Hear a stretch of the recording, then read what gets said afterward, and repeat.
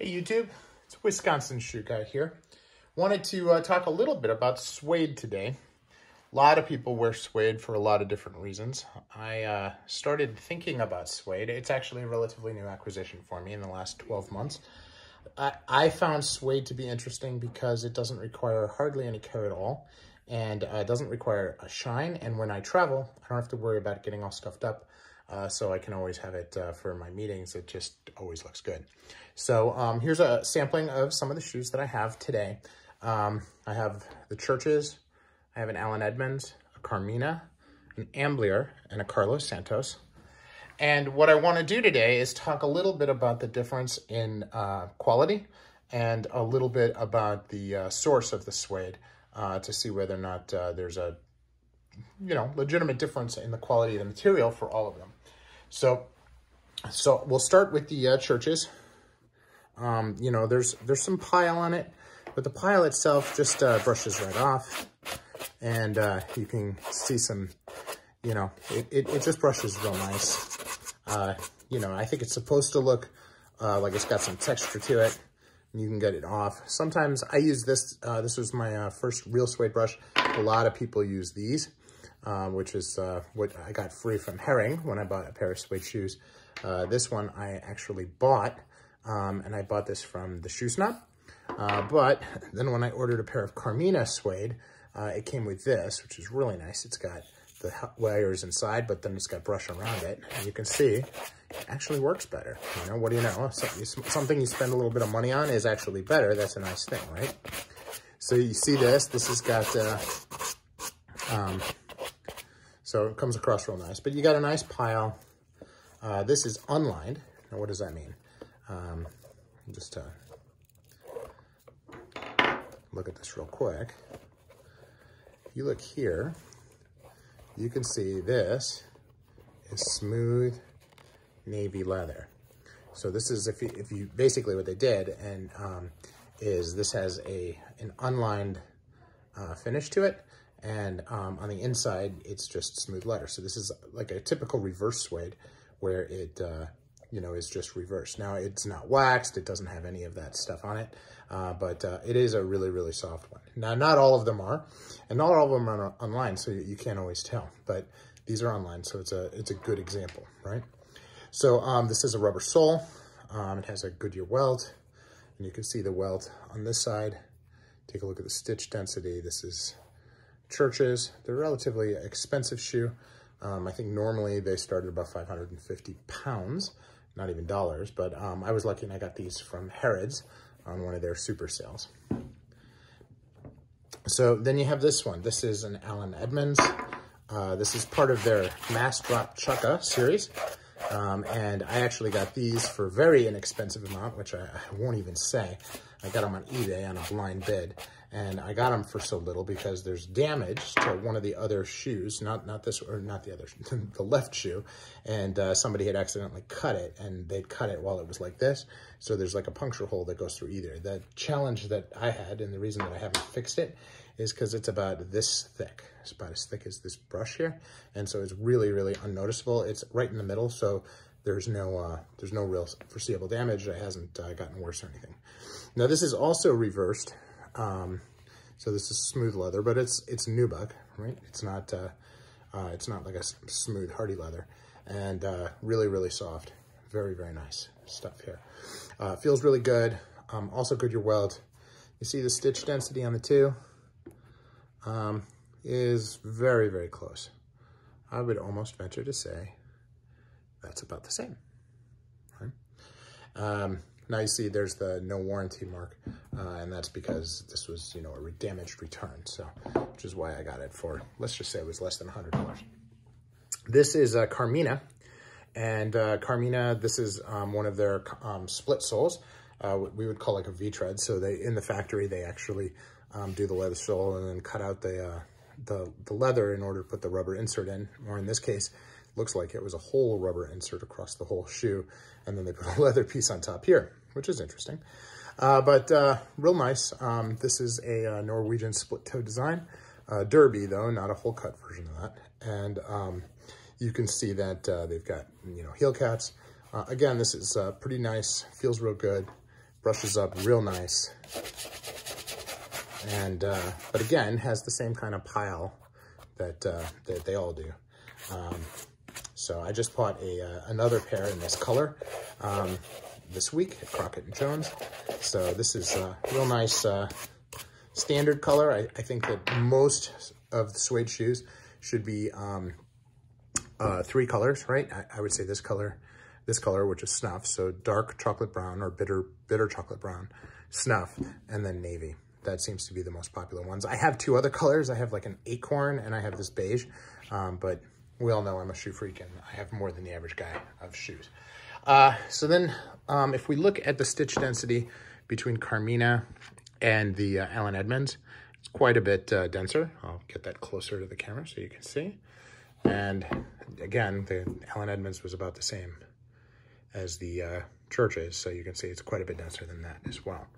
So let's take a look as we move on to the Ambler, how this is. Now the Amblers are brand new, so they have not been worn, so it's hard to see, but it looks like that stitch density, which is a little bit messier, is probably about the same as the Churches. So I'm going to just bring this up here, look at it that way. When I look at that side by side, I'm going to say that that's denser than the Churches, so this is going to be somewhere in between. So Amblers are made in Spain. This is a dress shoe rubber sole, so something different, but is also very much Goodyear welted and pretty good. We'll talk about the upper stitch density in a little bit. Then we have these, which is Carlos Santos, also Goodyear welted. You can see real nice shoe. Real nice suede. This is going to be what I'm going to call more of like a chamois suede. It's just a lot softer. This one is very similar. You can see they're not exactly the same color. So this one is more of like a tobacco versus a tan. But, you know, you can only, like with belts and stuff like that, you can only go so far. So I try to keep these two would be the same belt, which is actually a snuff belt. And I'll do a thing on belts another day.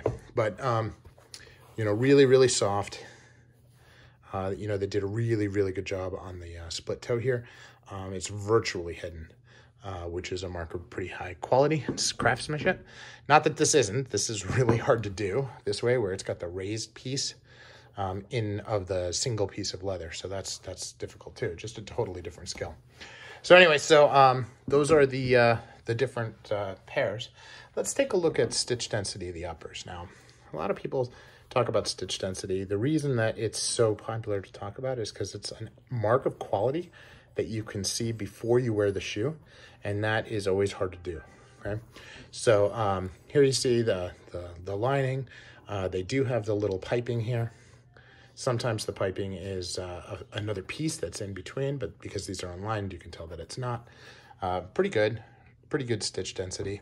The stitch density here, I'm going to say is decorative, so that's not functional. The functional piece is what's underneath it. That's really hard to see. They hid that pretty well, completely inside. Now you have this.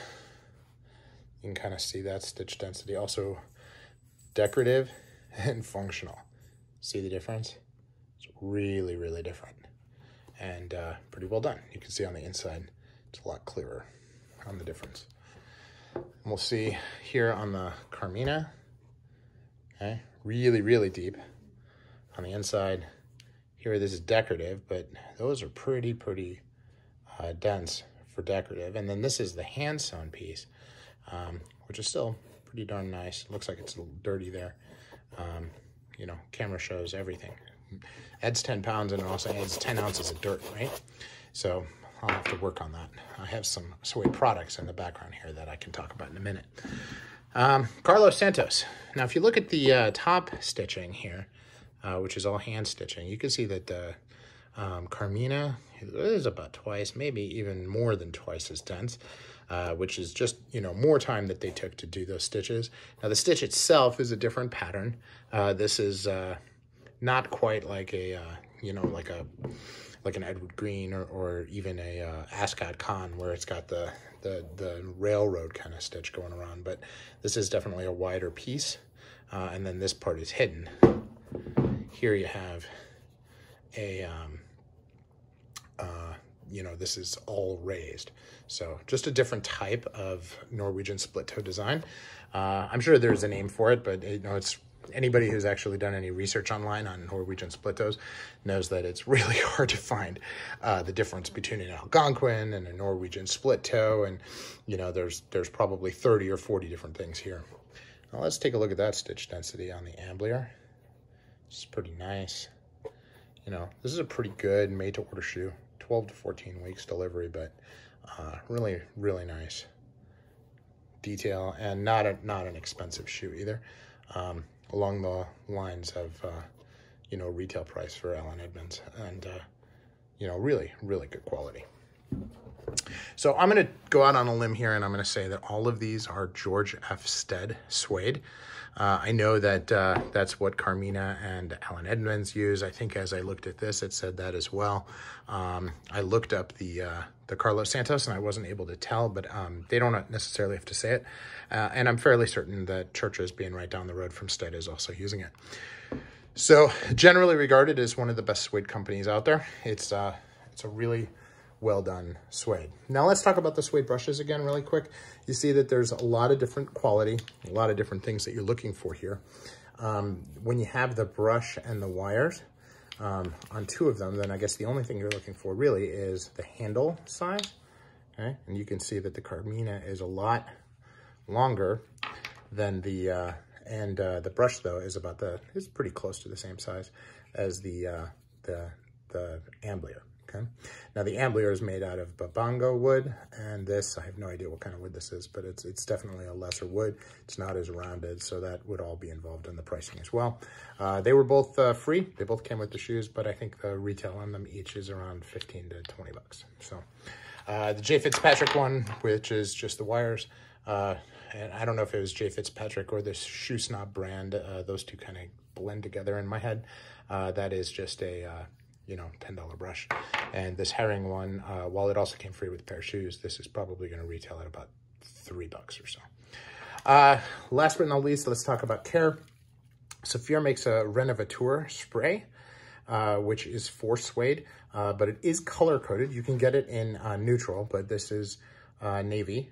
And then this one is the chocolate brown. I do not have a snuff yet. That's something that I've actually been thinking about doing.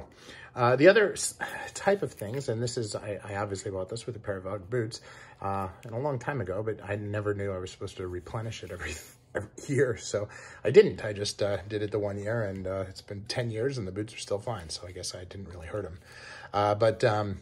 You know, you're supposed to redo this every 3 months, actually, which for me, since most of my winter boots are seasonal, just meant once a year.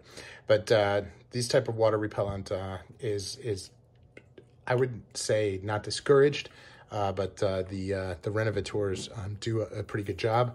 But when I bought my MTO Carmina suede boots, it came with the brush, and it came with this can of unknown suede spray, which smells remarkably like this. So I'm going to say it's relatively the same thing, and call it a day. Anyway, that's some ideas on suede. Hope it was helpful for everybody, and wishing you all a great day. This is Wisconsin Shoe Guy signing off. Thanks, YouTube.